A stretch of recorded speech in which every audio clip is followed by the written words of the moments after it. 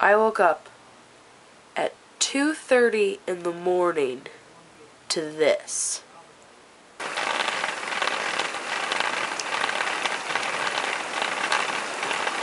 I mean, there's snow on the ground, and it's lightning outside.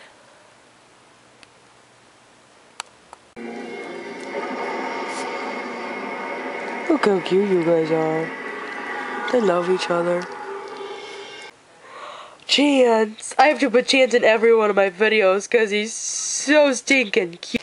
Hey guys, I've been sick for the past few days, but me and my husband just went to the gym. Just got done working out. I feel really good. I'm not, all drowsy and stuff. I'm just stuffed up still and have a little bit of cough, but I'm feeling a lot better. But what I want to talk to you guys about today is about food and how important it is to eat the right kinds of food and know what you're eating. Me and my husband watched this documentary called Food Matters, and if you have Netflix, you can look it up. And it's a documentary on how food matters. And it tells you how when you cook your food, you lose 50% of the protein, and you only get 40% in your vegetables, if you're lucky, of all the nutrients and stuff. And not only does it help you stay fit, but it helps you stay healthy. I've been eating okay, but when I eat my vegetables, I cook them. Almost every time I eat my vegetables, I'm cooking them.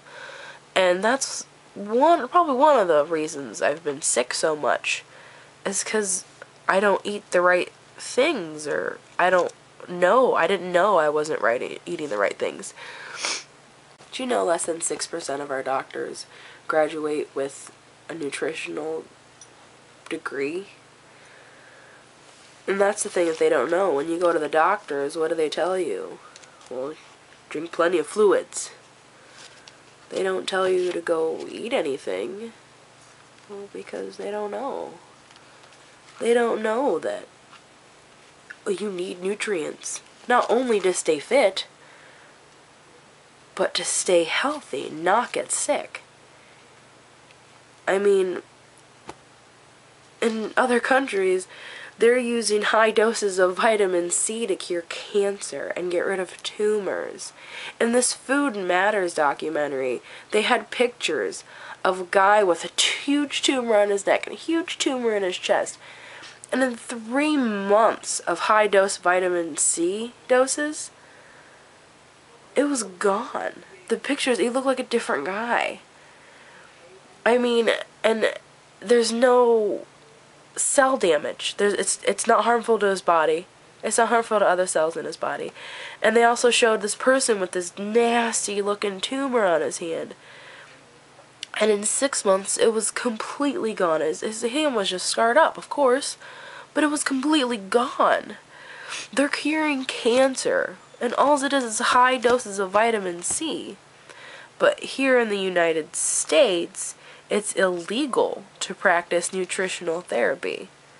So instead of using natural nutrients, we use radiation to cure cancer, but it doesn't cure it. It makes it worse.